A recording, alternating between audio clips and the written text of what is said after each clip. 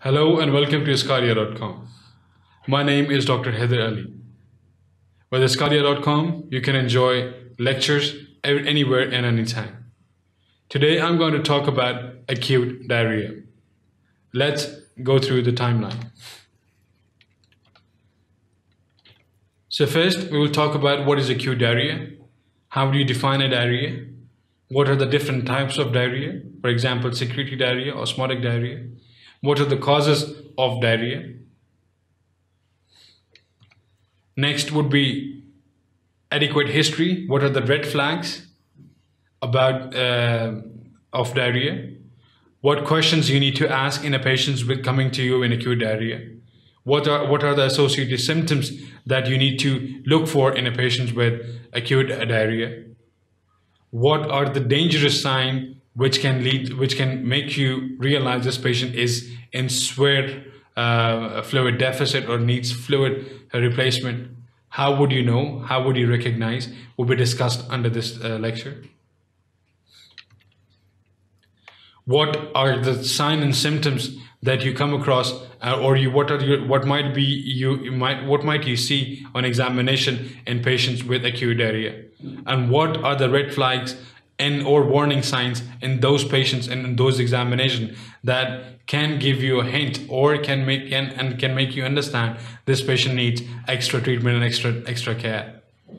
And what are the signs and symptoms that, especially in pediatric population and population in adult population, that you can realize that this patient is not rehydrated adequately and needs adequate treatment. So this will be discussed under this section. Next would be what are the main diagnostic studies or tests and investigations that are required in emergency department to assess this patient and to get to the diagnosis. Although it's most of the time viral in etiology, but simple blood tests can give you a lot of information. For example, electrolyte imbalance and complete blood count might show any signs of dehydration, for example, increased hematocrit. Next would be, are there any radiological studies that are indicated in these patients, in patients who are coming with diarrhea, or you're suspecting any obstruction or any other things. Radiological studies, for example, in elderly patients. What are the differential diagnoses? What organisms produce toxins? Which organisms produce invasive? Organisms are invasive organisms? What parasitic organisms cause diarrhea? And what are the non-infectious causes of diarrhea? These will be explained in this section. What are the general treatment principles? How to approach in a patient with diarrhea and vomiting? What to do, what not to do? What to do first? And even if you don't know the diagnosis, what to do, how to resuscitate a patient with acute diarrhea. What to look for, again, the signs of dehydration, the signs of shock, hypoperfusion, and how to manage those signs and examination findings. General treatment principles, what should be done, what should be the part of the general treatment principles in acute diarrhea, what should be given if they require antibiotics, antiemetics, what is the fluid resuscitation in these patients, how should be the patient given fluid resuscitations. They might be given oral or IV. What are the indications for oral fluid rehydration, and what are indications of IV fluid hydration.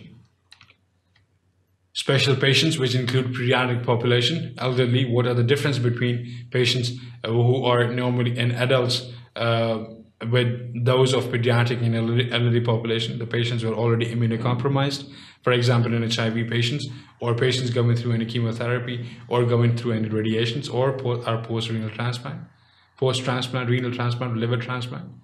Patients who have a history of traveling to different developed countries where sanitation and hygiene is not adequate would be discussed under this section.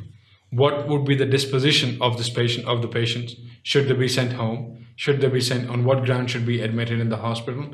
And what further they might need if they are sent home? What are the guidelines, guidance or education a care provider should be giving to a patient with acute diarrhea while they are going home? Would be discussed under this lecture. With sqadia.com, you can enjoy thousands of lectures on basic sciences, clinical sciences, and much more. You can watch complete lectures on sqadia.com. You can enjoy your free trial, so sign up today. Thank you for watching.